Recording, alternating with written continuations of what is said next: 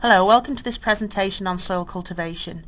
This presentation was put together by Dr. Carl Danneberger and myself, Pam Sherratt. First of all, let's talk about the 3 C's. Soil cultivation is a practice designed to improve soil conditions so that turf grasses can grow healthily. One of the most common reasons to practice soil cultivation is to address soil compaction. Soils tend to compact naturally over time, but will become compacted much sooner on high traffic areas like athletic fields. The most common method of relieving soil compaction is by soil coring. Soil compaction occurs when the percent soil solids and the water holding pores increase, while the percent air pores decrease compared to an uncompacted soil. Normally an uncompacted soil will have roughly 25% air pores, 25% water and 45 to 50% soil solids. A compacted soil will result in a significant decrease in the amount of air pores, as shown in this figure, comparing uncompacted and compacted soils. Compacted soils are poor growing mediums for turfgrass plants that can result in significant decline of the turf. Soil compaction is often a serious problem on athletic fields. On this baseball field, the compacted soil has resulted in a decline in turf quality. Poor water infiltration is also a sign of compacted soil conditions, which in this case is reflected by the ponding of water on this baseball field. Detrimental effects of soil compaction on the actual turf plant includes a decrease in root growth and activity, less stored plant energy in the form of carbohydrates due to an associated increase in respiration, increased plant temperatures, and an increased susceptibility to environmental stress.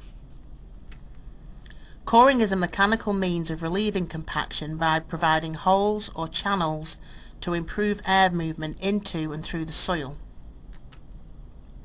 Coring increases air spaces, improves gas exchange, and helps reduce thatch. Thatch is a layer of organic material between the soil and the plant that can become spongy and hold water. Coring helps to break that up. In the previous pictures, a coring machine used hollow tines penetrating the soil to a depth of about 3 inches. This is a schematic drawing of the impact of a hollow tine on turf. To improve soil compaction, at least 10% of the surface area needs to be cored. As you can see in this table, the amount of surface area affected depends upon the size and spacing of the tines used. For example, with a 1/4 inch diameter tine spaced 2 inches apart, just over 1% of the surface is affected. That particular machine would have to run over the same area 10 times to make an improvement. By comparison, 3/4 inch tines at the same spacing affects 11% of the surface and would only need to be used once. Benefits to coring include improved turfgrass growth around the core holes, as shown here. This picture shows the root with root hairs next to particles of sand.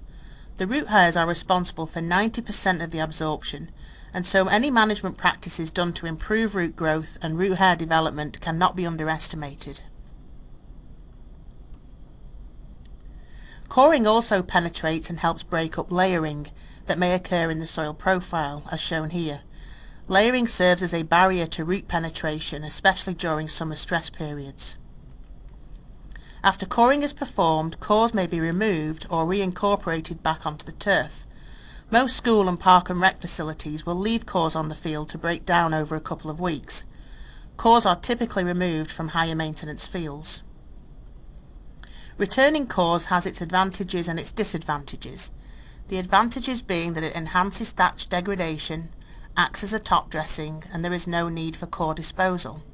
The disadvantages are that it can promote layering if the soil profile varies, and you may be incorporating poor soil back into the profile.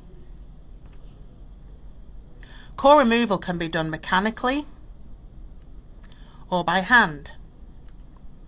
Removing cores is often done in conjunction with top dressing.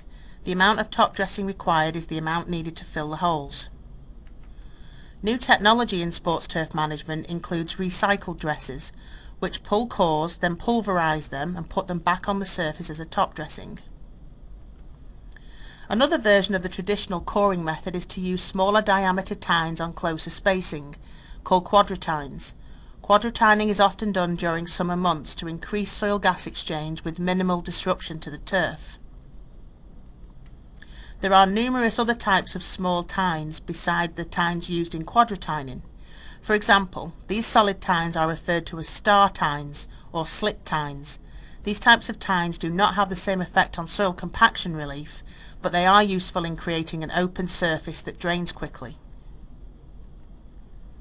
In some situations, coring beyond the 3-inch depth is required. Drilling or deep tining are done for deeper soil penetration. This picture shows a coring unit used using tines that are drill type in nature. Deep drilling was initially done by hand, but now mechanical drilling devices are available. Drilling in combination with filling the holes with sand or calcined clay is popular. The term drill and fill is used when drilling is done in conjunction with filling the holes with sand or calcined clay. Solid and hollow tine machines are also available that can punch holes deep into the profile.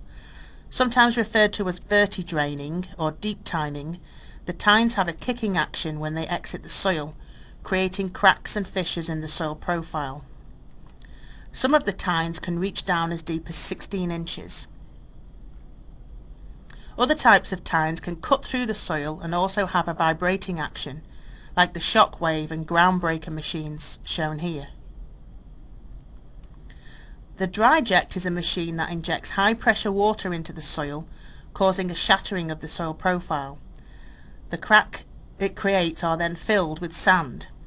Here you can see the impact of injecting sand into a soil sod layer that had been laid over a sand root zone.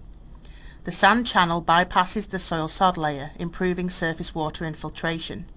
This treatment is normally done early or late in the year to allow for turf recovery. In conclusion, gas exchange is important in maintaining healthy turf. Coring is one means that can promote oxygen into the root zone.